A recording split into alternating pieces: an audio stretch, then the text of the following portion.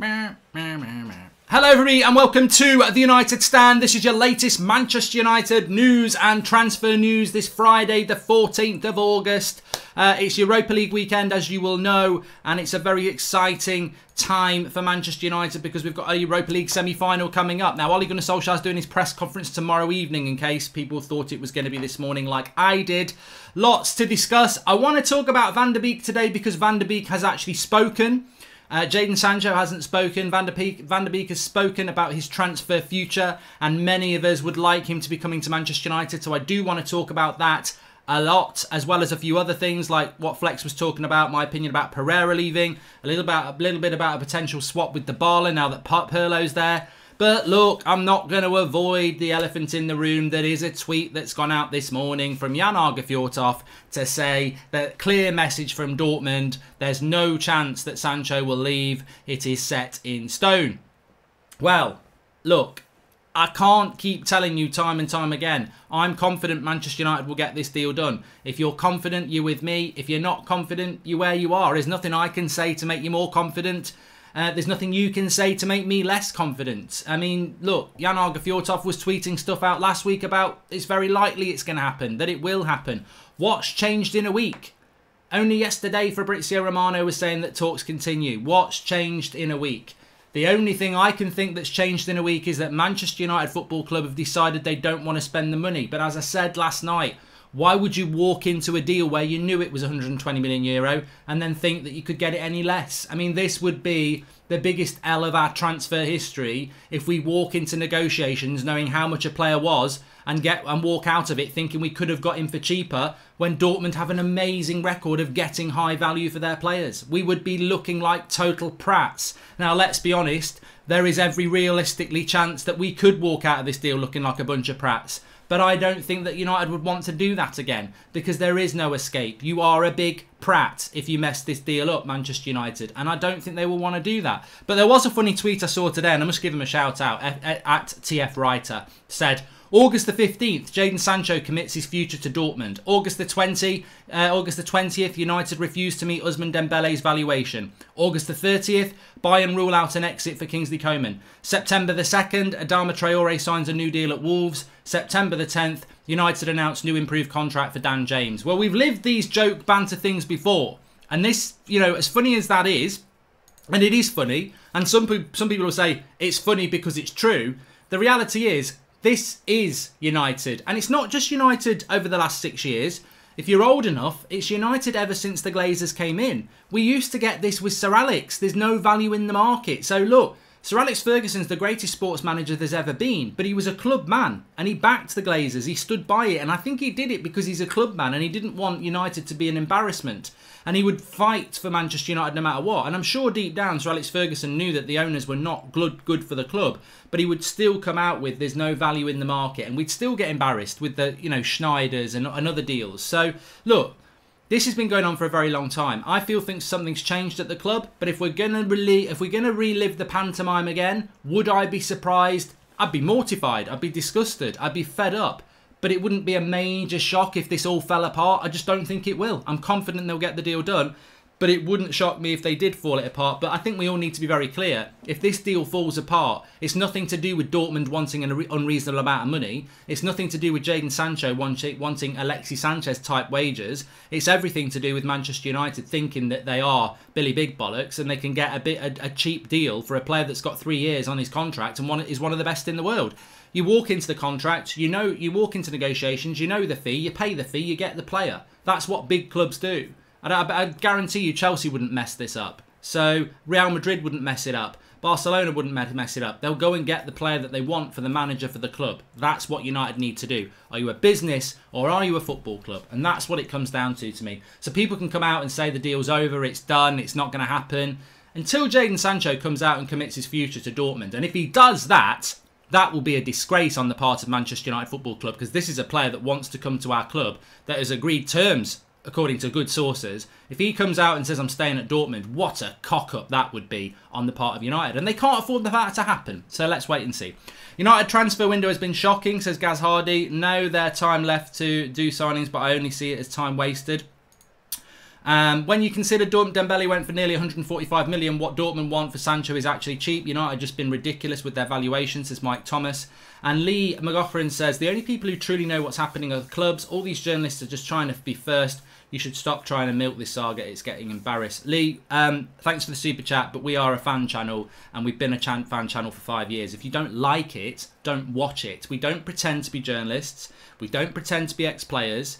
We're a fan channel where fans get to have their opinion, just like you have there. So I applaud it, that's your opinion, but don't tell us how to run a fan channel, because fan channels do not have to go live with credible information. Sometimes we will, sometimes we won't, but a lot of the time we're reacting to the news. We're not going to sit there and just not react to things, because that's not what a fan channel is meant to be about. If you don't get it and you don't like it, don't watch it. No one's asking you to. It's a free world. But we will go live and discuss stuff, because that's what fans are doing all over social media, all over in the pubs and and workplace today. They'll be talking about Sancho. So I don't want to talk about it much more than that anyway. Sancho should be questioning United's desire for him, says Austin Shaw. Well, that will be questioned if he doesn't come. So ironic, says Roloff, saving money by pissing off the people that make you money. Business sense equals buy best product, Sancho, for your consumers, the fans. Well, they've been failing at that for a long time. Zorc destroys Woodward at transfer games. Would you hire Zorc to be in charge of Manchester United's transfer business? Mate, I'd employ you. You know, I don't think... What people forget, and I want to talk about Van der Beek, but what people forget is, if, and I don't think this will happen, look, for all my frustration at Manchester United there, it's a hypothetical frustration, because I think they're going to deliver. I'm confident they're going to deliver. I think over the last 6 months they've been good, and I think they'll continue to be good, and they'll come out of this looking good. But if they don't, they need to be aware they're going to look like a bunch of prats. But I think they'll come out of it looking good. But look, if Sancho comes out and says he's staying at Dortmund, and he does stay at Dortmund, that's a huge... that's the biggest blow we've ever had. Griezmann was frustrating, but that was understandable because Atletico Madrid got a transfer ban and morally he decided to stay. This would just be a huge embarrassment for the club if they don't get him and he walks away. But on top of that, Haaland, we wanted him. We didn't get him. Dortmund did. Bellingham, we showed him round Carrington with Ollie and Sir Alex. Dortmund got him. Sancho, we want him. We desperately want him. Dortmund keep him. That would be 3 in 6 months where Dortmund have absolutely mugged us off. And people say, well, surely Solskjaer will be furious. Ole Gunnar Solskjaer is a disciple of Sir Alex Ferguson. He's a club man. He would have been really frustrated he didn't get Erling Haaland because he nurtured Erling Haaland back at Mulder. He's got a great relationship with him. He would have really thought he was going to get him. And we didn't get him because we messed up the deal. He would have thought he was going to get Jude Bellingham because we showed him round Carrington with Sir Alex Ferguson, and I believe Cantona was there as well. We didn't get him. He would have thought he's going to get Jadon Sancho because he's a young English player who wants to come to Manchester United, got good relationships with people like Rashford and Lingard. Are we going to get him? Now, some people would say, would Solskjaer come out and have a big old moan about that? Mourinho definitely would, but Solskjaer won't because Sir Alex Ferguson wouldn't have. They're club men. They don't like it that Manchester, even though it's not their fault, even though they'll know it who's to blame, they won't come out and do it because they know it's disruptive and they want Manchester United. They're protective of the club. You've got to admire that. But ultimately, if we do fail, they're only protecting the people who own the club, who many people think are not the right people, and they're on trial. They're on trial. The Glazers are on trial this summer. They've spent good money on wages for a big player in the NFL for their team over there. They've got to go and do it for their football club. And we make a hell of a lot more money for them. Can honestly see us getting Bale, says David Pearce. Oh, God, I'd cry. You know what? I'd never even considered that. But if we went and got Gareth Bale, I would cry. I mean, what would that be all about? An over 30 past-it golf player who's not really interested in football anymore is better than I couldn't even be bothered. I couldn't even be bothered to try and spin that for them, so please, no. Mark, I'm sick of Woodward & Co. with their nitpicky transfer policy. 120 million is fair. How can they not back Ali after the turnaround he's caused, says Clay. And I personally think United seem to think that they hold the power they once did. The United name is no longer feared in the transfer window. Just pay the price, says Gaz. Look, you know, when it comes to transfers, Manchester United used to be a big player because of the name. We're not a big player anymore. Everton have got more money than us to spend. And they've never been a big name in world football. But the transfer market changed many years ago. And this is why you need a director of football. The name Manchester United is probably important to the player you want to bring, but it's not important to the club who's selling to you. Because club football has changed so much. So many clubs have got so much money now. You can't turn up to Dortmund and say, hello Dortmund, give us your best player for 80 million. No, they'll go sod off. We've dealt with Barcelona, we've dealt with very big clubs. We want what we want, and I don't care whether you're Manchester United or Stockport County. If you've got the money, you pay it. If you haven't, get out. I think you should do a Ric Flair scream if we sign Sancho, says Subra. Well, I'm ready. Anyway, let me talk about Van der Beek, because look, Van der Beek has actually been speaking, and this is quite interesting for many of us who, you know, we've got to talk about the Sancho stuff because it's there, but realistically, I didn't want it to be the focal point of the show. I want it to be about Van der Beek, because in Donny Van der Beek, you've got a player who is going to be going for about £40 million. He's in his early 20s. He's one of Europe's best young midfielders, and he's absolutely available. Absolutely available. And for some reason, Manchester United again are not utilising their European scouts and are focusing on expensive British talent.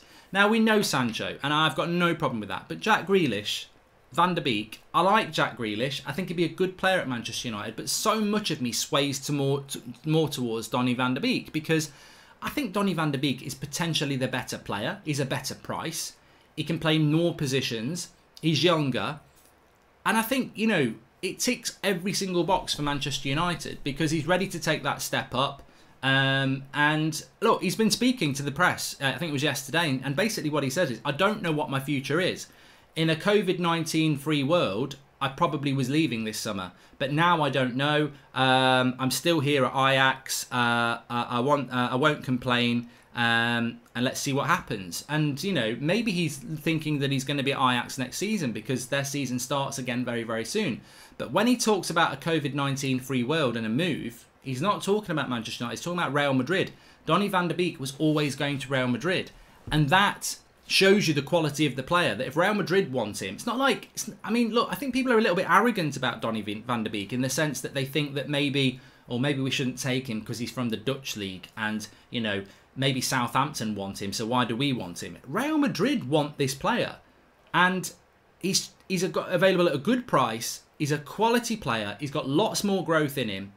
I don't know why we're not all over this deal, but that statement from Donny Van der Beek really echoes what I said all those weeks ago. Remember the weekend when it came out that United were in for Donny Van der Beek? And I said, I don't believe it. I don't believe it. I think what that is Man United wanting a positive PR spin story for clicks, having a good relationship with Edwin van der Sar at Ajax, and some sort of, let's put it out there that United want him because we'll get a load of positivity because a lot of United fans will want him.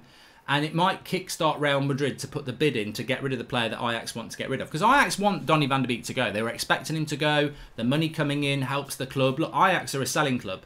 They're not as high profile as Dortmund because Dortmund get more money. But Ajax have done it for years. They normally through their own youth setup, to be fair. So they'll be ready to let Van der Beek go. They're not a club that thinks, let's keep Van der Beek here forever. Ajax, you know, I remember the Ajax side that won the Champions League with like Kluivert and Seedorf and Lippmanen and all those players. You know, was it Reisiger at right back and Edgar Davids and Van der Sar? All of them left to go on to different things. That's what Ajax do. So Van der Beek is available. He's basically come out and put himself in the shop window with those comments, but respectable to Ajax. If I stay, I won't complain. Let's see what happens. But what he's basically saying is that there is no offer in for Van der Beek. And if COVID-19 hadn't happened, he would have gone to Real Madrid. As we know, Real Madrid's financial situation is devastated by COVID-19. They wanted Pogba, they can't do that. Doesn't look like they can do Van der Beek. Maybe they'll find the 40 million to do it. But I don't believe United are in for Van der Beek, and I think that they should. I think they really should be, to be honest. Barry Haynes says, Atletico came and threw 100 million for Felix's release clause. You think PSG ever think they overpaid for Mbappe? Sancho is a mercurial talent. Just pay the fee and get it over the line. He's 20. I think Barry's actually spot on there. I mean, just to go back to Sancho for a minute, Manchester United are trying to negotiate a deal down for what Barry says is a mercurial talent. But you're exactly spot on. We should be absolutely excited that no other club can get into this transfer race. The opportunity United have got here to get a generational talent in Jadon Sancho is a clear path. They've only got Dortmund. There is no Real Madrid. There is no Barcelona. On any normal summer, there would be 3 or 4 top clubs competing. But they're not. We've got a clear path and we still won't pay what he's worth. And this is what I mean. We need a director of football. I don't think United are very good at transfers when they've got to compete. We had no competition for Maguire. We had no competition for Wan-Bissaka. We had no competition for Bruno. And we've got no competition for Sancho. And yet every deal took weeks. But when we've got competition, we fail. Bellingham, Erling Haaland. You know, we should be over the moon happy that we are able to get a very, very good player for a very reasonable but expensive price with no competition. And yet still we're like, oh, I don't know about that. But let's see. Every time United have made the Champions League since Sir Alex retired, the club hasn't backed the manager for the next season. I'm afraid of the same cycle. Hope I'm wrong, says Ian Booster. That's a cracking point. That is a very, very, very, very good point. If you look at it, he's right. And I'd not thought about it with Ollie, but I definitely remember it with Mourinho. It was the season he got sacked, wasn't it? We qualified for the Champions League because we came second, didn't get backed. He got backed a lot when we were in the Europa League, and so did Van Gaal. But when he was in the Champions League, he didn't get backed as much. And it is a worrying theme that I was hoping they were going to break. And I still think they will. Mark, I've got a feeling we will fall further behind Liverpool next season. They are adding to their squad with Thiago, Tomaskis and Sarr. We're standing still and should start looking at other areas. Look, Liverpool, if they get those three players, and they are going to get Thiago, and they have brought a left back in, and if they get Sarr, I don't think Sancho on his own is enough to compete with that, because they're adding to a team that's very good with three good players that go on their bench probably, and their bench becomes even stronger. So yeah, we need more than Sancho, and we haven't even got the first deal done yet. I don't see United being in for Grealish or Dembele if they don't want to pay 108 million for Sancho. Why on earth would they pay 80 million for Grealish or 100 plus for the guy that keeps the medical wing running, says Gaz Hardy. We won't, yeah, you're right. We will not be in for Ousmane Dembele, and, you know, never in a million years. As Sport reported yesterday, and I said that, you know, Dortmund, Barcelona want 90 million euro for Ousmane Dembele. Nobody will ever play that. But Van der Beek has spoken, and to me, we're not in for Van der Beek. I don't know why. Look, you've got to back what the manager wants, and if he wants Grealish and he doesn't want Van der Beek, that's his choice. But, you know, at a club where they don't want to spend money, again, you've got to clear... I mean, look, this is the summer. If we can't do deals this summer, we can never do deals, because Van der Beek, again, would be another player that's probably got 4 or 5 options without COVID-19. He's got no options now. United could just go in and get that deal done for 40 million and get a player like Van der Beek with no competition at all.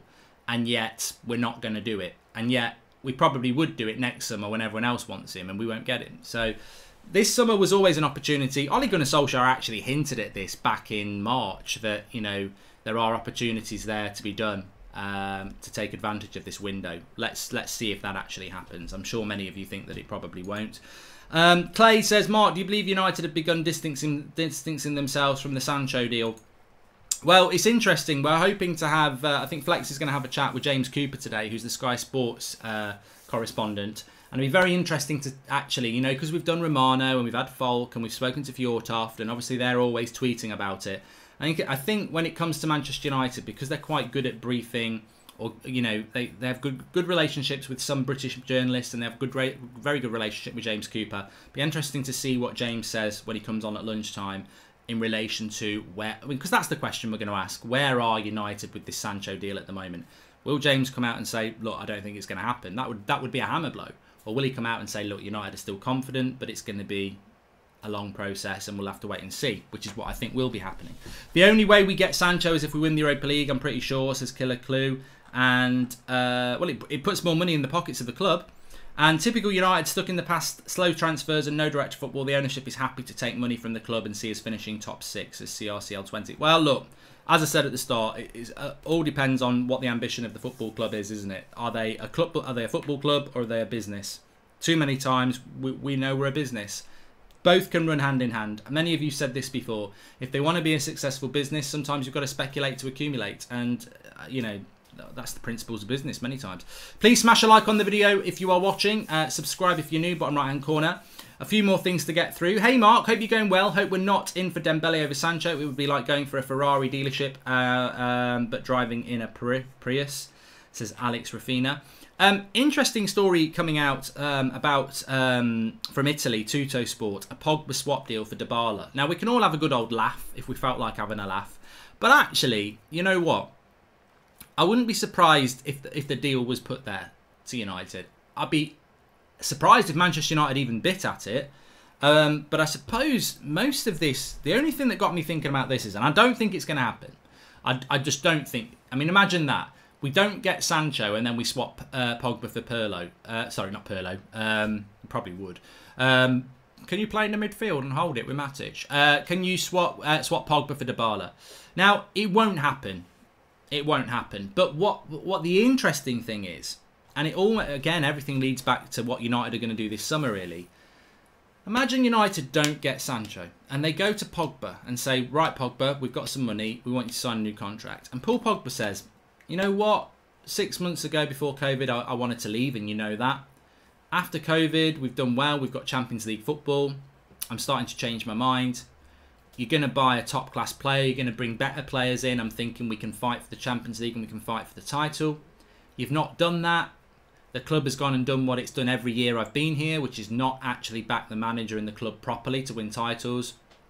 I'm not signing a new contract. I'm not signing a new contract. I'm going to see out this year, and then I've got 1 year left, and then, you know, we'll see where we are, but I'm not signing a new contract. And actually, if you want to swap me with Juventus for Dybala, I would take that deal. Now, look, Pogba could say that in a totally not anti-United way. You could just look at it like some of you will look at it and then go, you know what? If you'd done the things I thought you were going to do, I'll sign the contract. But I'm not just signing the contract. It's very clear to me that Paul Pogba's not all about signing a contract for the money. I think Paul Pogba's changed his mind because the team has changed. I think if you'd asked Pogba in January, do you want to sign a new contract or do you want to go to Real Madrid? He'd be like, I've already packed my suitcase. But if you ask him now, I think he's like, I've unpacked the suitcase. Let's have a look at the contract.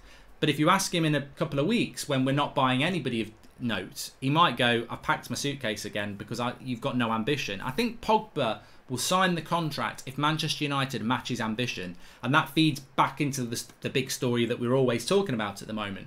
So, look, United will not swap Dybala for Pogba, but I guarantee you Juventus would swap Dybala for Pogba.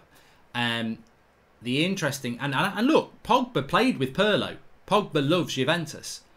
You know, you can say Pogba loves United, and he does, and you can say he enjoys playing for Solskjaer, and I'm sure he does. But on the other hand, he might have the same passion to go and do it for Juventus, where he was very successful under the manager he used to play with. So look, United have got to tread carefully, and everything seems to go back to Sancho at the moment. But I do actually think signing Sancho has a big impact on whether Pogba signs a new contract. I don't think Pogba will sign a new contract if United don't buy Sancho and just go and get, you know, Grealish. I don't think that will be enough, because he'll go, well, there's no first team quality player you've bought there. We haven't really got any depth. I'm not signing a contract. So I think, you know, it's interesting. I don't think we're going to swap him for Dybala at all. But I'm not convinced Pogba will sign the new contract if United don't match his ambition. Mark, if the Sancho deal falls through, would you bring Upamecano, Van der Beek and Marcus Edwards? Your thoughts, says William Jacob. I know Upamecano played well last night. I know United have had an interest in him in the past, but again, he has signed a new contract at RB Leipzig, and people seem to forget these things. He's just signed a new contract at RB Leipzig, literally in the last couple of weeks. The only club he was going to go to was Bayern Munich. They would want 60, 70 million quid. We're not going to get Upamecano. So, that's it. End of. Chilwell rumours, says Anish. Well, the Daily Mirror are talking about United being in for Ben Chilwell. I mean, look, no. Because Ben Chilwell will be too much money for Manchester United. Manchester United don't want a first choice left back. Manchester United would like a backup left back who's left-footed. And I don't think they're even going to get that. So Ben Chilwell's story's a load of crap. And I've said this before. We are going to get a lot through this summer. Manchester United are going to get linked to so many players. It doesn't mean we're in for them. It's all about, sometimes it's just about using the name. And it is frustrating for fans, and it must be very frustrating for the club as well. But we're not in for Ben Chilwell. One story that Flex reacted to last night was the Andreas Pereira story. Apparently he's frustrated at the lack of opportunities he's been getting. I actually applaud Andreas Pereira if he's looking to get a move out of United. I didn't think he would go this summer, but to me, look, and I did the videos, I thought Andreas Pereira, you know, I used to talk about him all the time 3 or 4 years ago. When he went on loan to Spain, I thought he did well on his first loan. The Valencia loan wasn't that great, but I genuinely thought that the loan to Valencia was the bad move. That's where he should have gone on loan to the Premier League, because he's never played enough Premier League football for me, and now he's approaching his mid-20s. I don't know what Andreas Pereira is. As of today, I don't know what he is. I've said this so many times. I don't know whether he's a Championship player, a League One player, a mid-table Premier League player, a Spanish League player. I don't know what he is. I think I know what Lingard is. I think he's a mid-table first-teamer in the Premier League. But I don't know what Pereira is. But what I would say about Pereira is I don't think he's ever going to be the player I thought he was. I thought he had the potential. I just think he messed up going on loan to Valencia. I think the first loan to Granada was a good one, and then he should have gone on loan to the Premier League. And I know Mourinho wasn't happy with it at the time. So I think Pereira's mismanaged his own career in relation to a Premier League career. He's going to have to go and do it abroad.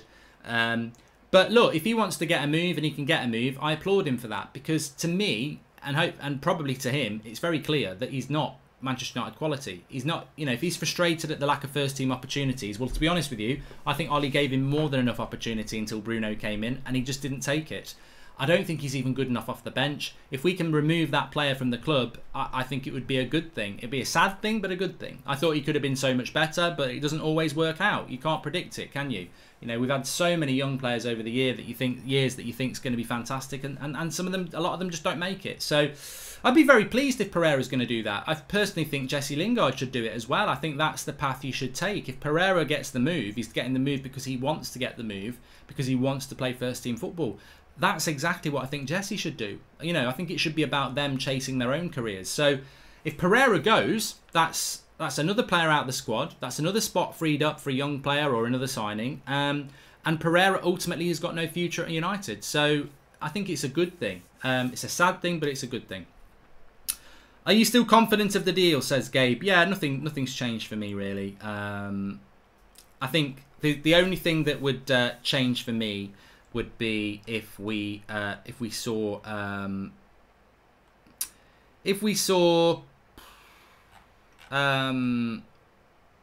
look, I think if Jadon Sancho came out and said he was staying at Dortmund next season, that would be it. I do, because it wouldn't 100% be it. Of course, that can change. I said Wan-Bissaka did it last year, but at this stage in the negotiations, Wan-Bissaka said he was staying at Crystal Palace around April time. United weren't even negotiating with them at that point. If Jadon Sancho comes out now and says I'm staying at Dortmund, that's in the midst of negotiations, and that would be a hammer blow. I actually think, if you know what, to be honest with you, if a Simon Stone or a Simon Peach or a James Cooper, if they came out and said the deal's definitely off, it's not going to happen, I would probably believe that. If Romano came out and said it, if Christian Falk came out and said it, if they come out and say it, then you can't bang your head against the brick wall. I would really start to be concerned, but they're not saying it at the moment. And you know what? I think there's a very interesting story to be told about this transfer.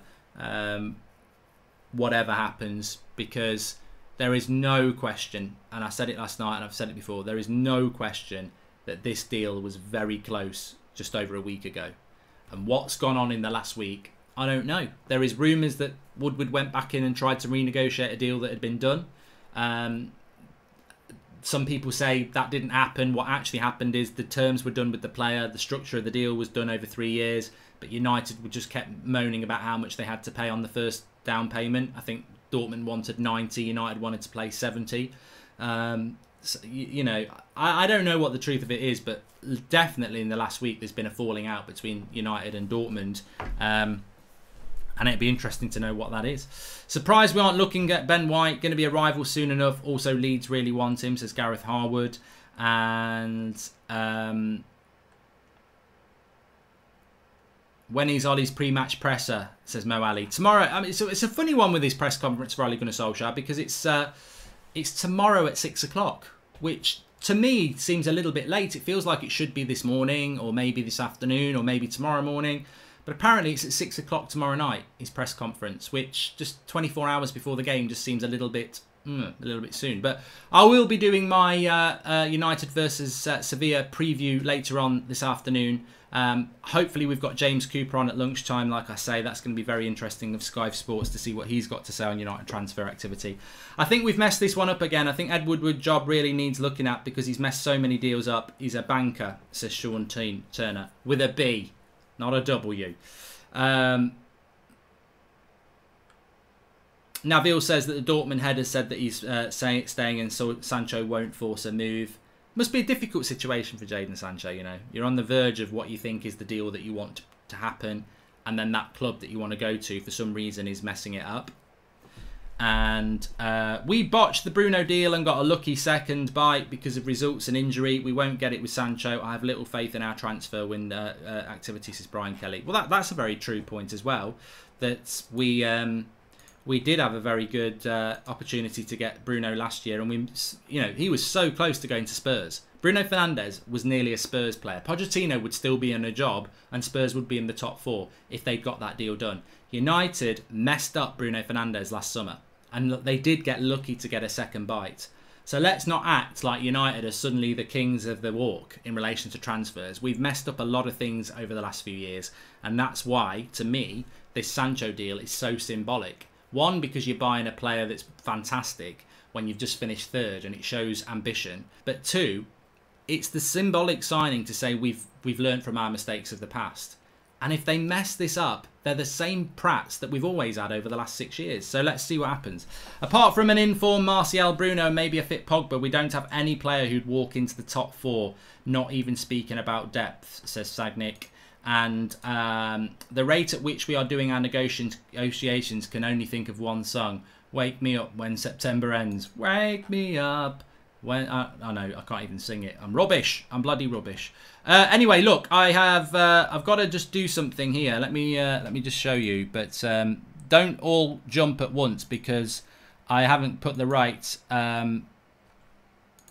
invite code in the video description. So I'm just going to give you a run of how it works, and then you won't get on it straight away. So let me show you how this works. So this is our Discord. You can see the transfer chat up and going. There, I've just said hello, so you can see it at the bottom. Discord, it looks a little bit confusing, but the link is in the video description. The invite link in there won't work at the moment. I'll put one in there in a minute for you. But this is an active 24/7 United Stand Discord group. As you can see, people are chatting away about the transfers 24/7 there. And we've got lots of different groups you can do it in. We've got gaming, general chat, match day chat, transfers, media updates. And then down towards the bottom, you've got the calling queues where you can just drop in a calling queue if people are there and just chat away about Man United with United standers from all over the world. So yeah, lots and lots of activity on that. Make sure you give us a follow. Make sure you get on the Discord link. I will drop it in there for you now. Just give me a minute and I'll put the new link in there because the current one won't work. And also, if you want to get your t-shirts, United Stand t-shirt range, they'll be below the videos on YouTube now. You can just click on them. They're available in different colours and we do ship worldwide. Smash a like on the video and I will speak to you on the next one. Watch out at lunchtime. We've hopefully got James Cooper from Sky on talking about what the latest situation is with United. I'll speak to you in a bit.